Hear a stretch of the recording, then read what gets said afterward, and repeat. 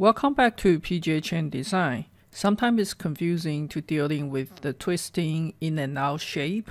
I would like to show you an easy way to figure them out today in this video. Are you ready? Let's get started.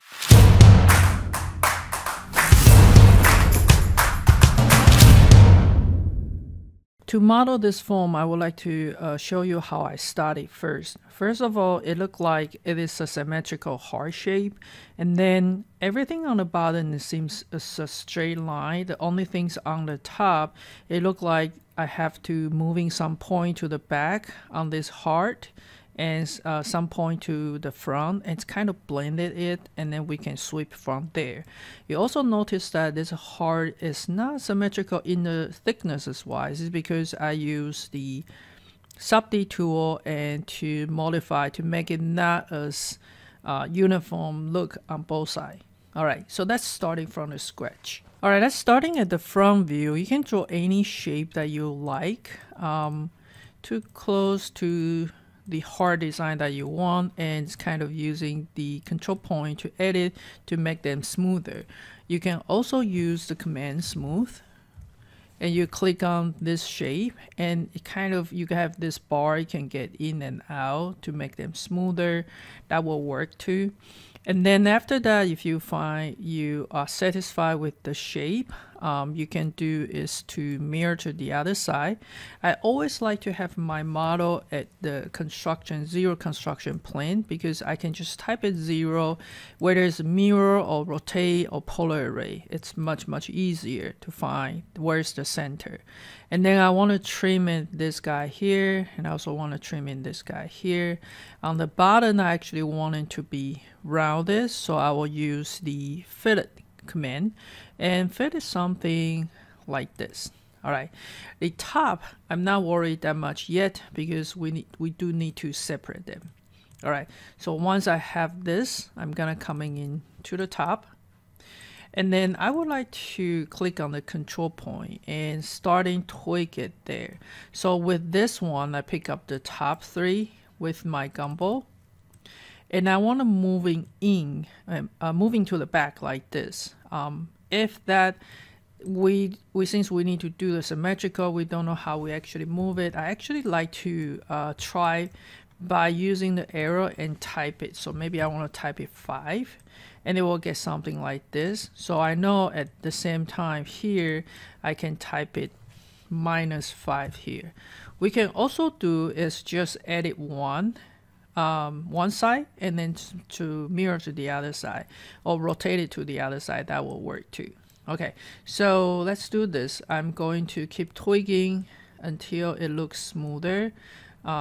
It's not too much of the kink there, so maybe I need to have those two coming back a little bit more like this.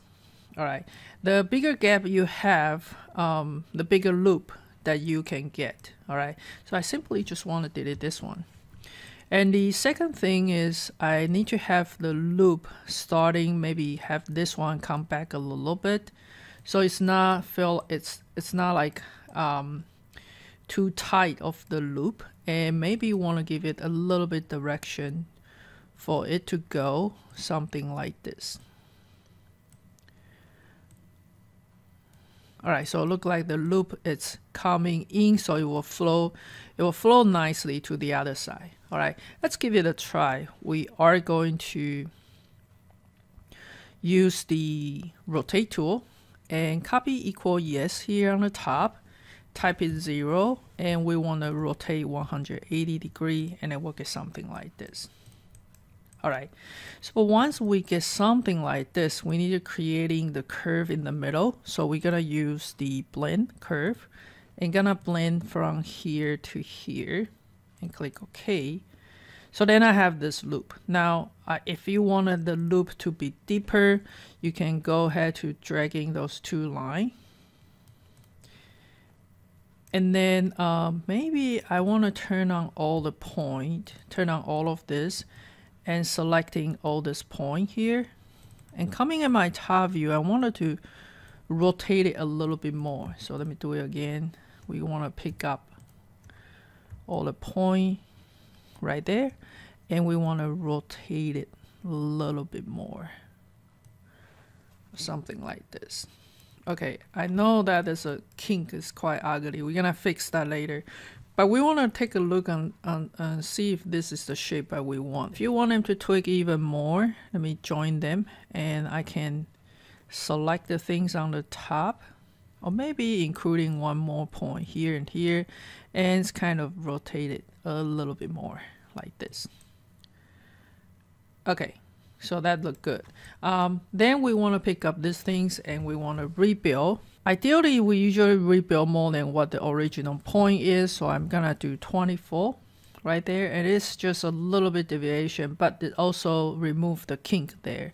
We want a degree to 3, and right here on the bottom you have a make SubD friendly. We want this curve to be SubD friendly, and then we click OK here. Alright, so now this is what we have. Let's just pipe it and see how does it look in the solid. Simply whatever thickness, maybe 1.5 or roughly there. And we want to see if that is what we want. Alright, so I may get it a little bit crossed way too much. So at the front view, it doesn't look like the heart. So I might need to go back in a few steps. Maybe not as much like that. Okay, and then I can again join all of them, and also I want to rebuild this guy to be 24 like this. Alright, so at the front it was still really like a heart. Alright, and again you can keep dragging. Maybe you want this point even go lower or higher, it's up to you. Maybe you want to have the Chen able to go through here from this left to the right. It's up to you. Alright, so for this demonstration I'm going to stop it here, and you can also again use the smooth command and make it smoother just a little bit. Alright, so kind of using this command and play with it and see which one works for you. So now I have this heart, and you can actually make it into the loop, but at the front view it doesn't look like a heart, so I'm going to stop it here. The second thing is we need to find a cross section, so I'm going to use the conic corner, and I'm just going to creating something like this coming in, and I want this one align vertical center. Just type it 0 here, and I may want to have this one moving a little bit like this. So we're gonna use the SubD sweep 1 rail, and you get this rail, you get this cross section, and you'll get something like that. Notice that there's a twist right there, and I find it the easy way is just do half of them and mirror to the other side. So I'm going to making a copy. Maybe this one a little bit bigger, and I would like to make a copy for this one going up like that, and I also wanted to rotate it something like this. Alright, and maybe I'm going to move it back a little bit, but let's do a sweep, SubD sweep 1 and see how it come out. So we got this one, and this one, and then we do not want to close it, so we got something like this. Okay, let's click OK.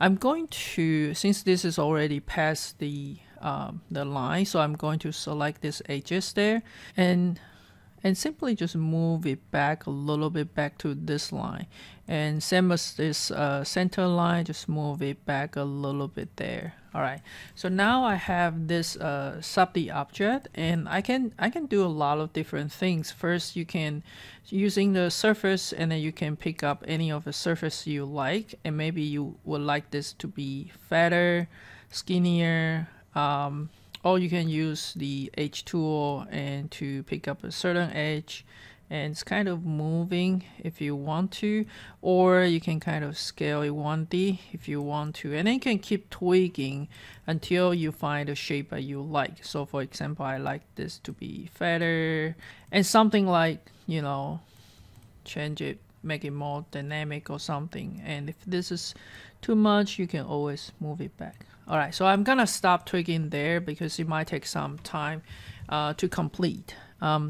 Next things I would like to do is making to the other side. And instead of using the mirror, because we might need to mirror twice, so I simply just wanted to rotate it starting from the 0 and then making into the other side like this.